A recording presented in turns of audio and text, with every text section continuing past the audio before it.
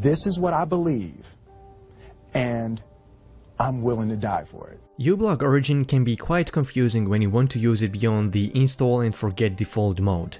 It's definitely not self-explanatory, and maybe reading docs behind a browsing add-on isn't really your thing. Maybe you just want someone to show you how it's done, and then you are good to go.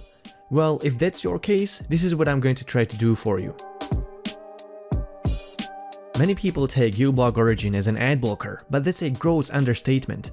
uBlock Origin has an incredible power and potential to protect you from virtually all malware, trackers, advertisers, hackers and creeps, much better than any other blocker or even your antivirus software. On top of that, it will save you tons of money and time by loading web pages faster, using less bandwidth, and saving you significant amounts of your hardware resources and battery. Just take a look at this benchmark. If you don't protect yourself, there are thousands of remote servers making requests on just a handful of your most favorite websites you visit daily. They have the audacity to track you without your consent and drain your power and bandwidth on top of that. When you learn to use uBlock Origin to its full potential, it will act as your top layer firewall that will block loads of malware circulating across the web. For example, with uBlock Origin in advanced mode, you would be immune to all of this.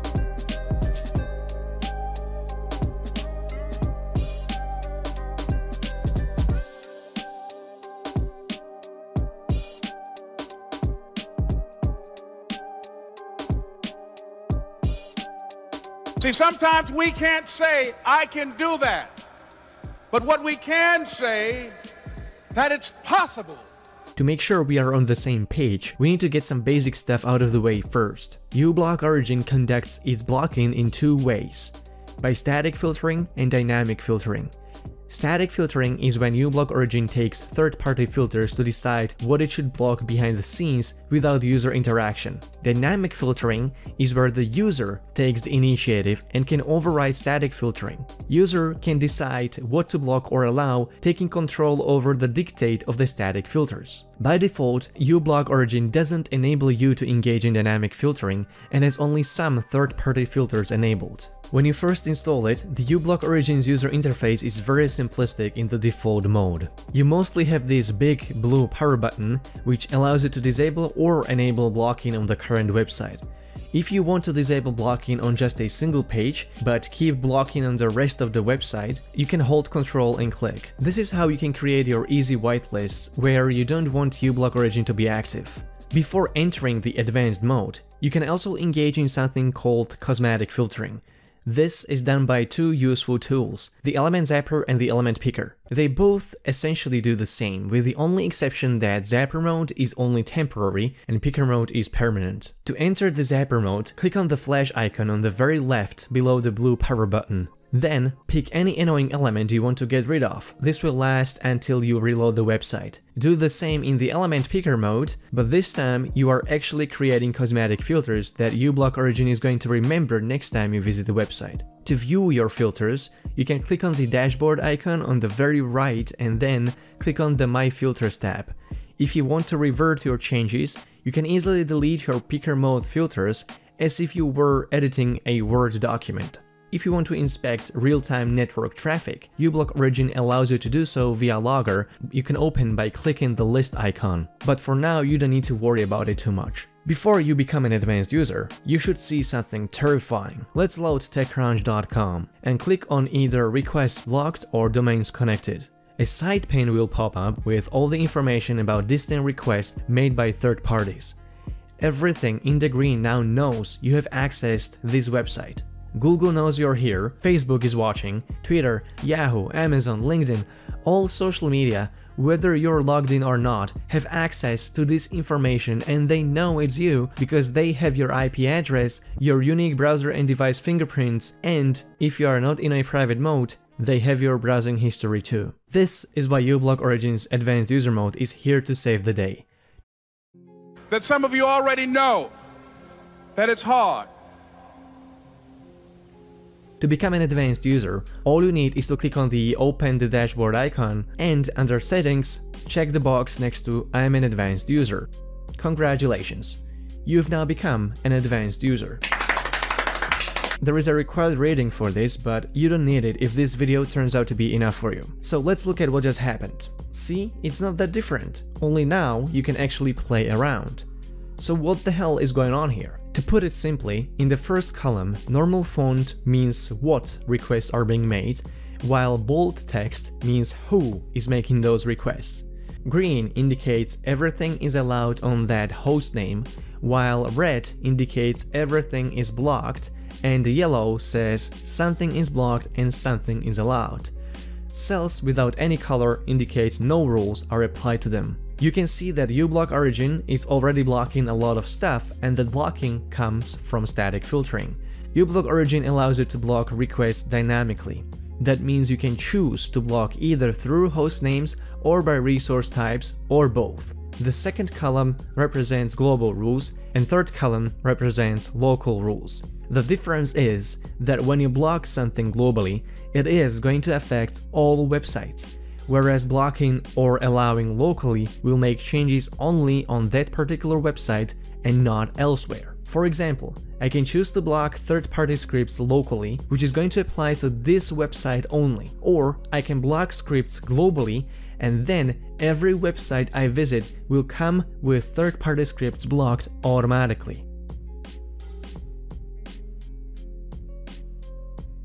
The same goes for hostnames. You can choose to block a hostname locally, which will apply to the website you are currently on, or you can block this hostname globally and its requests will never make it through your browser.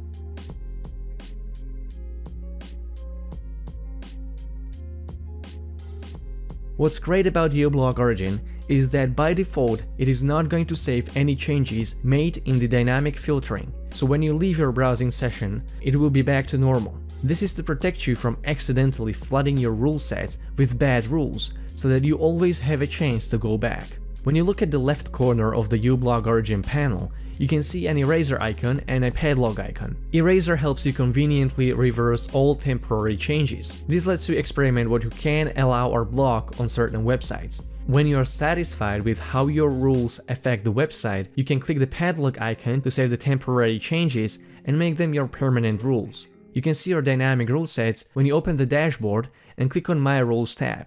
You'll understand this best in practice. The way you can interact with uBlock origin revolves around three main modes: a default easy mode, medium mode, and hard mode.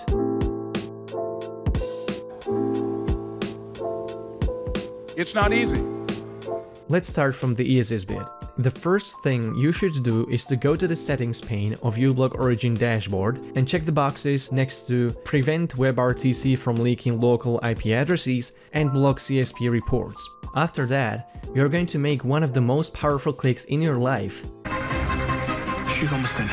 I could launch a cyber nuke, but it'll completely fry his system. He's got a backup system at home. Is that a go for launch? Yes. No. Oh! What just happened? Armageddon, I'm afraid. Fuck society. Hover your mouse over the second column next to the third-party frames row and click on the red rectangle. You'll notice that this column is now bright red, which means uBlock origin will now globally block third-party iframes for all websites you visit from now on.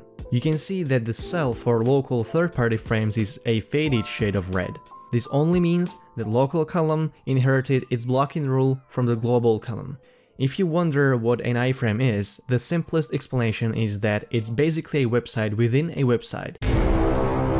You see iframes all the time when you watch embedded YouTube videos on news outlets, for example. Sometimes, blocking iframes can result in breaking websites. If this happens and you don't have the time to figure out which iframes to allow, you can easily fall back. Just hover your mouse over the middle of the local third-party frame cell until you can see a gray rectangle. Click it and the cell now turns gray. Gray stands for noob, which means reversing whatever rule that cell inherited from its precedence. In this case, local third-party frames inherited blocking rule from the global rule on third-party frames. So local noob will allow all third-party iframes to load on this website. Blocking iframes is essential, because it's every website's weakest link, and malicious actors often use them to inject malware to attack end users. If you ever saw those scammy Adobe Flash updates, those were iframes. But some iframes bear legitimate content, and let's say you want to allow only that legitimate content and not the rest of the potentially dangerous iframes. For example, many websites embed YouTube videos and you'll notice you can't play them anymore. This has an easy fix. Scroll through the hostname panel until you find youtube.com hostname. If you hover your mouse over the middle of the local cell in the third column next to YouTube hostname, you'll be able to see a gray rectangle again. So click it to create a local noob for YouTube iframe only. Your global rule is to block all third-party iframes. This means that when you are on a website with a YouTube iframe, it is blocked because it inherited its blocking rule from the global column. With creating local noob for this YouTube iframe, you allowed only the YouTube iframe to load locally on this page, while the remaining iframes are still blocked by the global rule. If you want to remember this rule so the next time you visit this website YouTube iframes are allowed, just hit the padlock icon on the top left corner of the uBlock origin panel. If you want to load YouTube iframes on every website we ever visit, just do the same procedure but in the global cell to set the global noob. So now we have made our web browsing much more secure and we learned how to unbreak certain websites. We are ready to move on to the next level. And I can do this! We're going to learn how to block scripts. Blocking scripts will significantly improve your privacy and give you much more control over your web experience. You'll reduce your bandwidth consumption even more, your hardware will be drained much less, and websites will load in milliseconds. Many websites embed social media plugins and trackers that for sure are needed for basic functionality. You know, there is no need for the presence of Twitter, Yahoo, Facebook, or even Google on this website. And you know what? Their presence is redundant on every website outside of their own platforms. So let's get rid of them for good, shall we? Good rule of thumb. If it's not red, make it dead. First one down the line, facebook.net. Hover your mouse in the global cell and click on the red rectangle. Don't reload the page yet, we have more work to do. Google, no reason to be here. LinkedIn, get the fuck out of here. Twitter, it's time to ban you for once. Yahoo's time is long overdue. Don't leave the website. After we are done with this, don't forget to hit a padlock to make this a permanent rule set. The only problem is that we are blocking these websites globally, even when we visit them directly. To unbreak them on their own platforms, all we need to do is to set up local noobs for each of them individually. Very easy.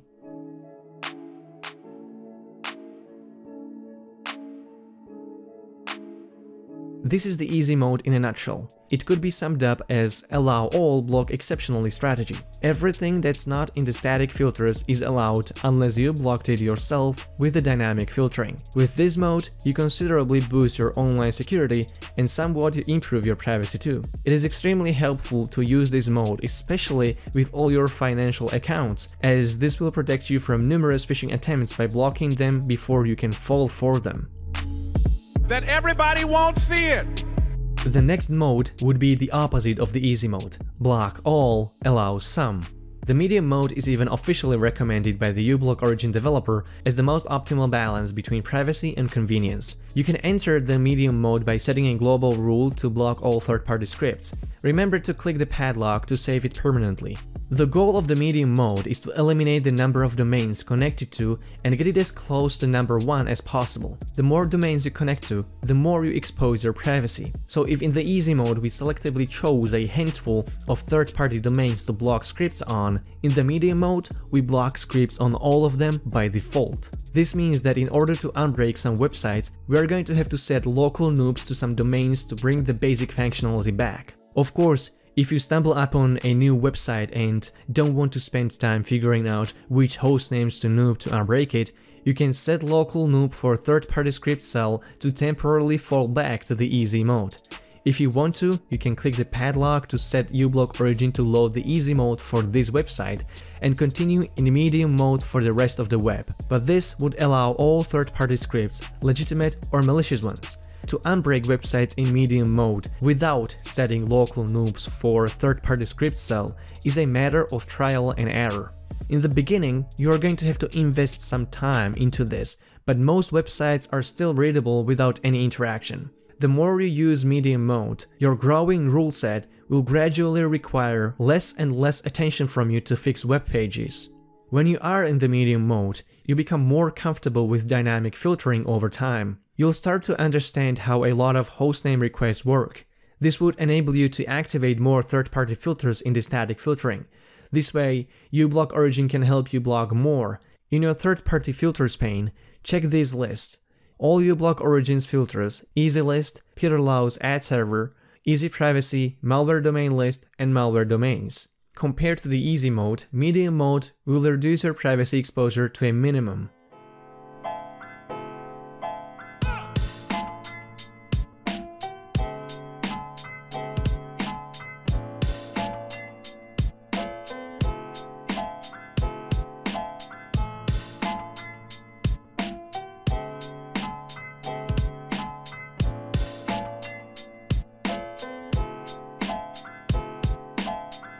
Hard mode is an expansion of the medium mode.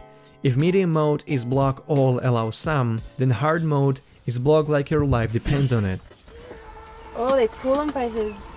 You enable hard mode by setting a global blocking rule for the third-party cell. Along scripts and iframes, uBlock Origin will now deter all third-party media, CSS, and image content. The benefits of this mode is their absolute elimination of online profiling, provided you properly protect your browsing habits by compartmentalization.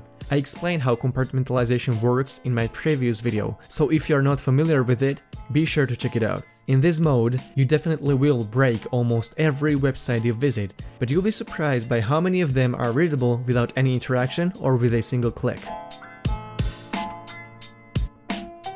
I'm curious to know which mode you ended up with, so please do let me know in the comments. If you have any questions regarding uBlock Origin, feel free to post them here, and I or someone else in the comments will do our best to answer duly. Subscribe if you're new and share this video if it helped you. Thanks for watching.